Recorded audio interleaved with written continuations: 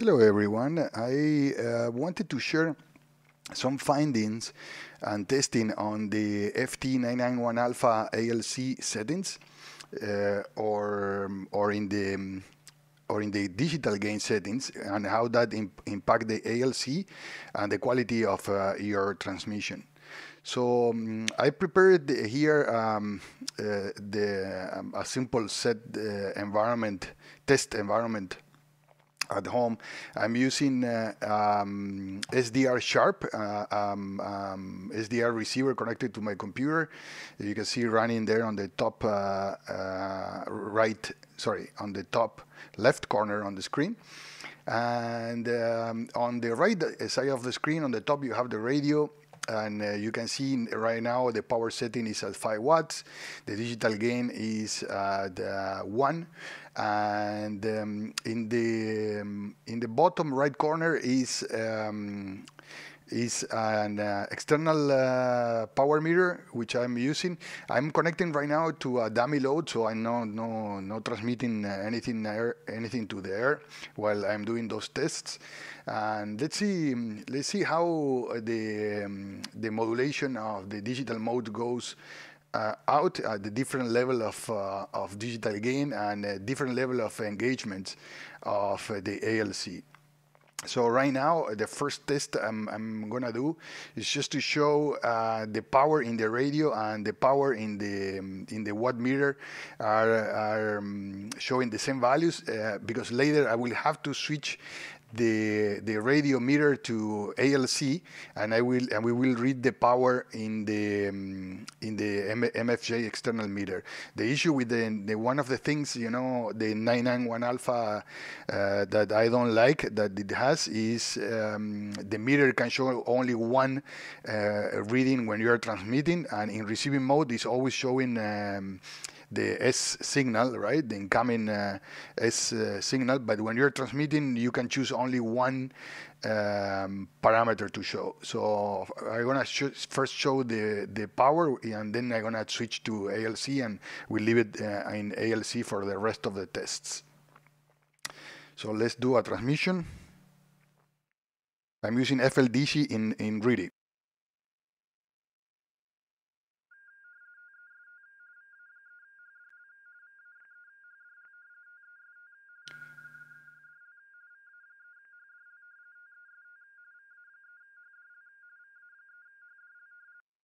So as you can see, the power in both are showing very similar values. So I'm gonna switch to ALC now, and I'm gonna do this again at the same level of digital gain. All right, now we have ALC on the radio, and we're gonna transmit again. As you can see, ALC is not engaged at the digital gain level 1.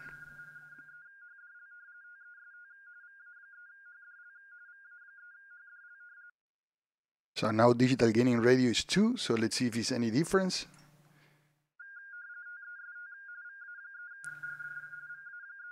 We have more power out, and ALC is not engaged in the radio. In the next test, we're gonna move it to 3. Now transmitting with digital gain 3. As you can see here, ALC is engaged. It's showing at almost 7. But also you can see when ALC engaged, there was more artifacts to the side of my transmission, on the right and left side of my transmission. So let's do this one more time. You will see that on the SDR Sharp. When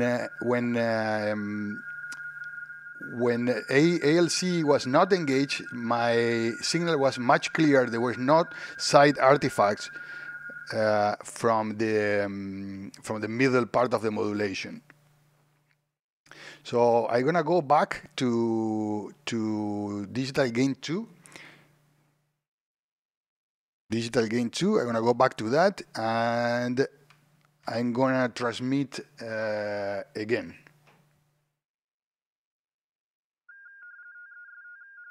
There is no ALC, and the sides is a little bit better than before. It's cleaner. The signal seems to be cleaner with no ALC at all. And the other thing is I'm going to transmit again, and you will see that I'm still putting power out, right? So how I can get more power out without adding artifacts into my transmission? So I'm going to leave the digital gain as is, and I'm going to start increasing the power of the radio. Okay, now I have set up the radio, the power on the radio to 10 watts. We will, of course, not get the 10 watts, but you will see now when I transmit, the signal is still clean, and we have more power out, right? So what I'm going to continue doing is I'm going to start increasing the power. I'm going to double now. I'm going to go to 20 watts. Okay, now testing with 20 watts. Let me fix here on the titles. 20 watts. Let's transmit.